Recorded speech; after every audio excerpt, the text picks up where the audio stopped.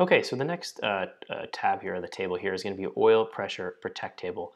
And this is going to be set so that we can cut our engine off based on this oil pressure in this table. So first we're going to have to enable this feature going up to our wizard section here, setup wizard, engine protection. And we're going to scroll down here and we're going to set our oil pressure protection basic setup. We're going to click this oil protection enable.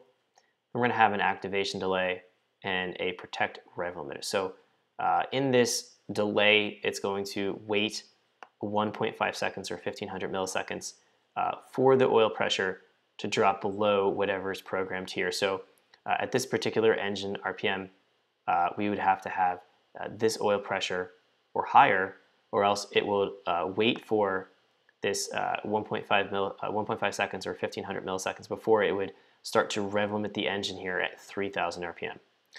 So we might want to have our oil pressure protect basic setup set something very low. Instead of 3000 RPM, we want the engine to shut off. So if we set it to something like 200 RPM, that would effectively go ahead and shut our engine right down if it drops below the threshold we program here.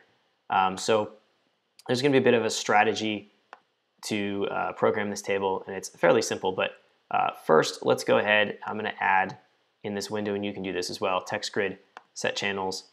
We can go into type pressure, and then we're going to select our actual oil pressure PSIG. Now this is going to assume we have already fitted the engine with an oil pressure sensor, and in this case I have, and I'm building 60 psi oil pressure here at 4000 RPM.